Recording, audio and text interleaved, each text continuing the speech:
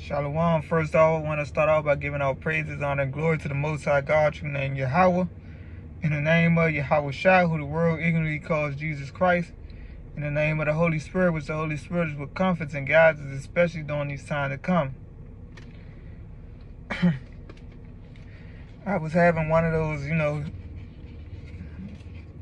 times in the day when you seem as though everything is going wrong. And of course, thanks coming to this truth, I understand that there's going to be times when the Lord allows Satan, to get on your nerves.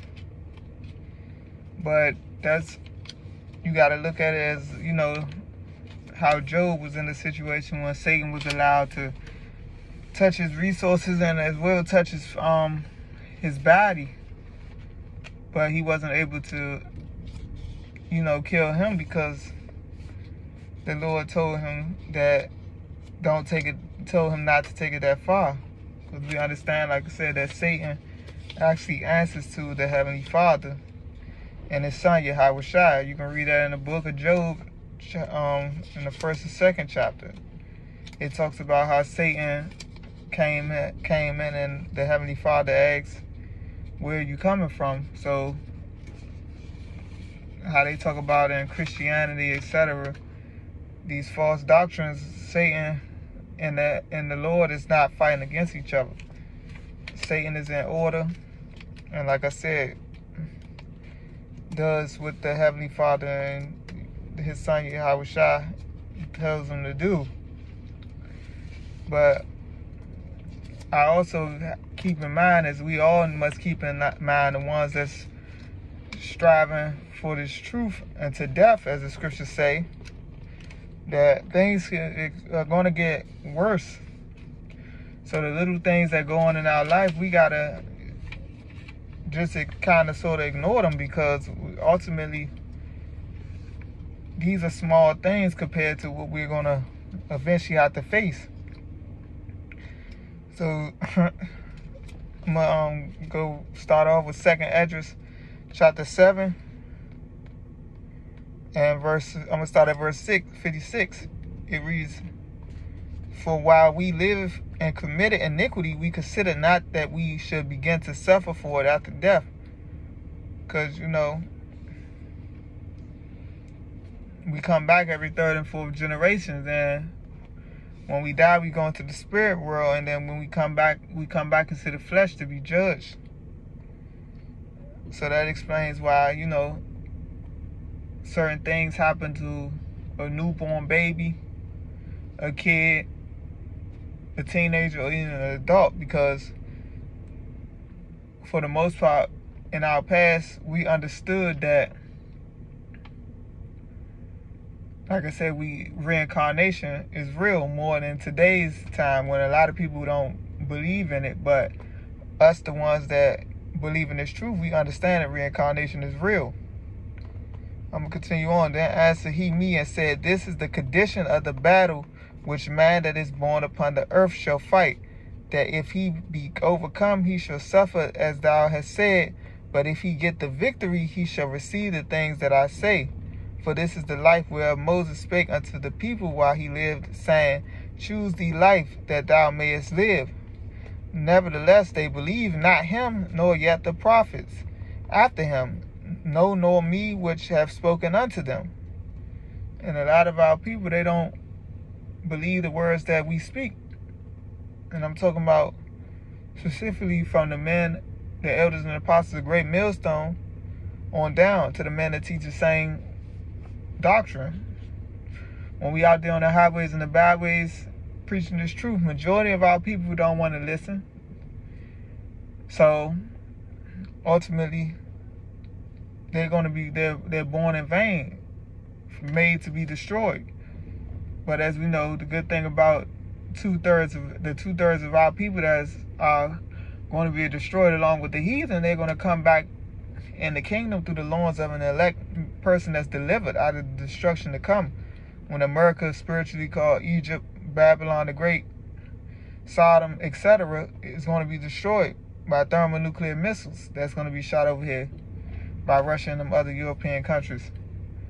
A lot of our people are going to have to taste them missiles, that lake of fire, when that time comes. That's why we pray that we're the elect that's going to be delivered, the elect of the Lord's people, the Israelites, which they consist of the so-called Negroes, Latinos, Native Americans, and the Israelite foreigners that look like heathen but are not heathen because their father's seed line traces back to one of the 12 progenitors of the 12 tribes of Israel. But I'm going to finish off in verse 61. It reads that there should not be such heaviness in their destruction as shall be joy over them that are persuaded to salvation. But I'm going to jump up to verse 18 in 2nd Esdras, the 7th chapter. It reads, nevertheless, the righteous shall suffer straight things and hope for the wide. For they that have done wickedly have suffered the straight things and yet shall not see the wide. So ultimately, we're going to all go through the trials and tribulations, especially that hour of temptation.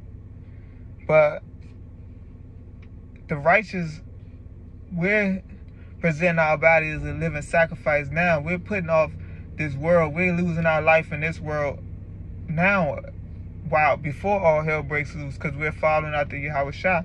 And just like the world didn't accept Yahushua, they're not going to accept us, because they want to, this world mostly lies in wickedness and darkness. And the Yahushua coming was basically the light, and that light shines forth through the men of the Lord that preach this truth. A lot of people are not going to agree with the stuff that we say, and like I said, and we're not going to conform to the ways of this wicked society, because we understand that brings forth death. But like I said, we're losing our life, like I said, as far as in putting off the wicked ways of this world for the name of Yahweh Hashem Yahushua. But the 2/3 of our people that's not going to receive this truth are going to still go through trials and tribulations as well. Which, like I said, the straight things yet should not see the wide. And that wide is, the kingdom of heaven. But like I said, ultimately, they're going to be born again, but they're going to have to go through the second death, which, like I said, is that lake of fire, the missiles. And he said unto me, there is no judge above God, and none that have understanding above the highest. For there be many that perish in this life, because they despise the law of God that is set before them. And like I said, because they're not going to receive this truth. And the Lord speaks through his men, his servants, the prophets. Like it says in Amos 3 and verse 7, it reads that, roughly paraphrased, that the Lord will do nothing unless he reveal his secrets to his servants, the prophets. So that's why we understand that, and then when we come into this truth, we have a big portion of work to do, because we have to feed the flock. And like the scriptures say, that if you fall out of this truth after knowing the mysteries of the kingdom of heaven, then you was better off not knowing the truth than to receive it and basically go back into this wicked world. So with that being said, I'm going to grab Luke chapter 12, and I'm going to start at verse 48. This is Yahushua speaking.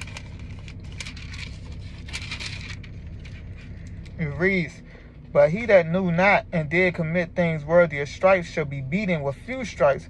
For unto whomsoever much is given of him shall be much required.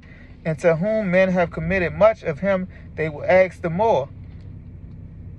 So the point is that it says, for unto whomsoever much is given him shall be much required. So like I said, we have a lot of work that we got to do.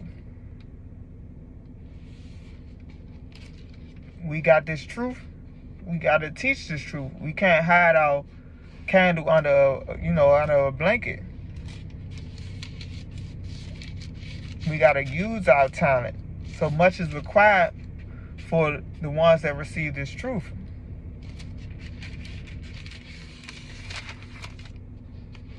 Like Yahushua said, and I believe it's John verse 21, chapter 21, started at the 15th verse. It reads, Yahweh speaking to Peter, saying that if you love me, feed my lambs.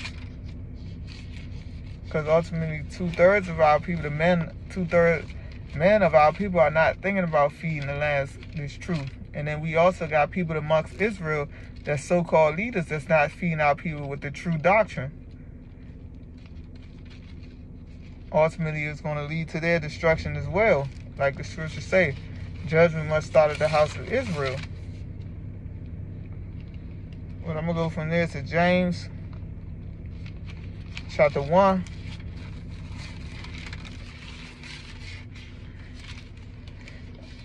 And I'm going to start at verse 2, because like I said, the point of this lesson is that we got to understand that this is the condition of the battle, and we're going to go through certain things. So when life sucks, you know, you just got to, like Lil Wayne said in one of his songs, you got to just enjoy the head. It reads, my brethren, count it all joy when, if I didn't say it, James chapter 1, verse 2, my brethren, count it all joy when ye fall into diverse temptations, knowing this, that the trying of your faith worketh patience. But let patience have her perfect work, that ye may be perfect and entire, wanting nothing. So when we go through these temptations, you know, that tries, like when demons hop on these people in the world and they try to tempt you to, you know, get out of character, you got to understand that this is the condition of the battle, and Satan is gonna pick with you sometimes. But you got to understand, like, one of my main scriptures I like to speak on is Proverbs 20 and 24. It reads, man's goings are of the Lord, who can understand their own way, roughly paraphrasing. You got to understand that everything is of the will of Yahweh, the Heavenly Father Yahweh. And as we know, all things were given to his son Yahweh Shai. But like I said, ultimately boils down to is what's in the will of the Heavenly Father Yahweh. Because like I said, the scriptures say man's goings are of the Lord. So whatever anybody or anything does, it all leads back to what's in the will of the Heavenly Father. And of course we got to understand that, but us in the flesh, we sometimes can forget that. But I'm going to go from there to Romans chapter 5, and I'm going to start at verse 1. It reads, therefore, being justified by faith, we have peace with God through our Lord Yahweh Shai HaMashiach, by whom also we have access by faith into this grace wherein we stand, and rejoice in hope of the glory of God. And not only so, but we glory in tribulations also, knowing that tribulation worketh patience.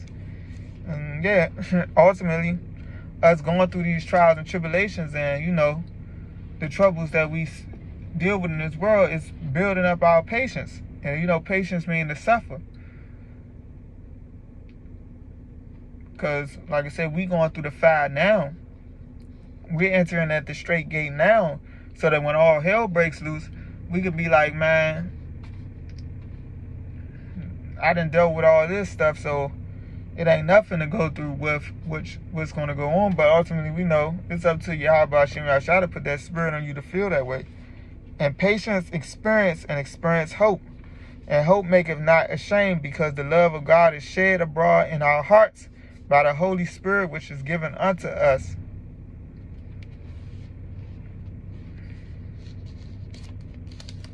So yeah, like I said, we got to understand that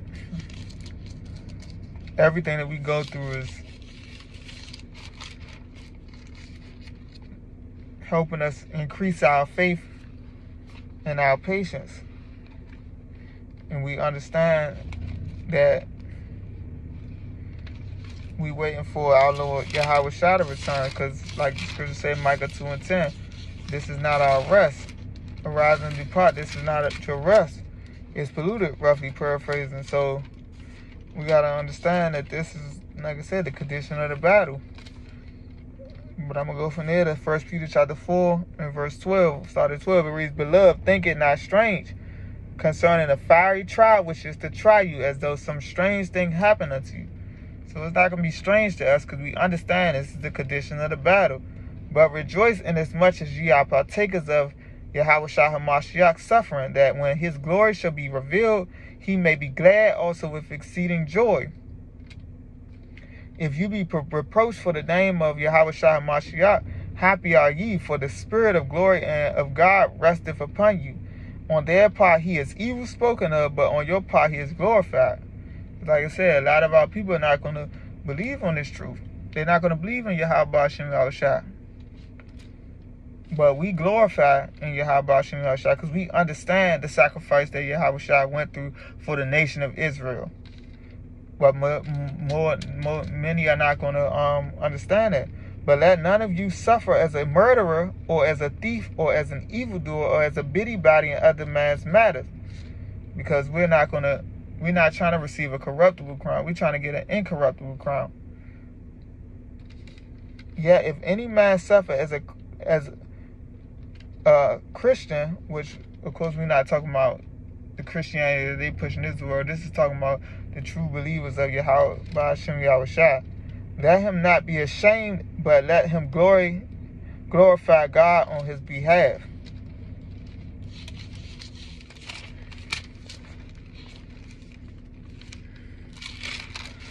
The point is in general kind of made, but like I said, I'm gonna just grab a couple more precepts because this is the condition of the battle. When life sucks, you just gotta push through and have patience and wait for Yahweh Shem Yahushua to get you through it. Hebrews chapter 12, and I'm going to start at verse 6. It reads, For whom the Lord loveth, he chasteneth, and scourgeth every son whom he receiveth. If ye endure chastening, God dealeth with you as with sons. For what son is he whom the Father chasteneth not? But if ye be without chastisement, wherefore all are partakers, then are ye bastards and not sons. Furthermore, we have had fathers of our flesh which correct us, and we gave them reverence. Shall we not much rather be in subjection unto the Father of spirits and live?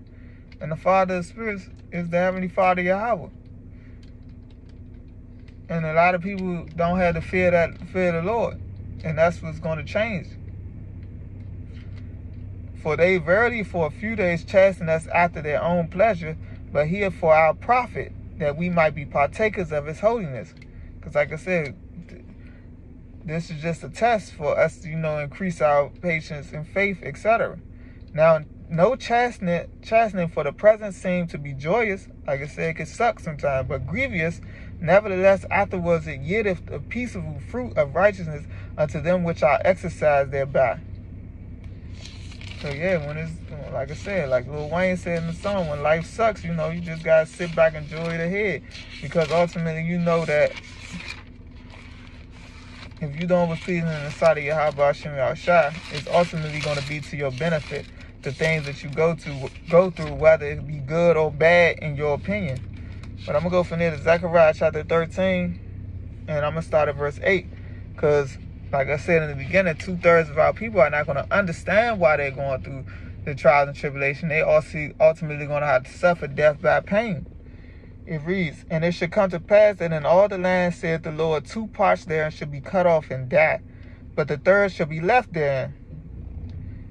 And I'm going to grab verse 9, like I said, basically, when life sucks. And I will bring the third part through the fire, and will refine them as silver is refined, and will try them as gold is tried. That's the 1/3, the one that's going to be delivered. They shall call on my name, the true names, Yahweh Shem Yahushua, and I will hear them. I will say, it is my people, and they shall say, the Lord is my God. Man. But I'm going to grab this last scripture.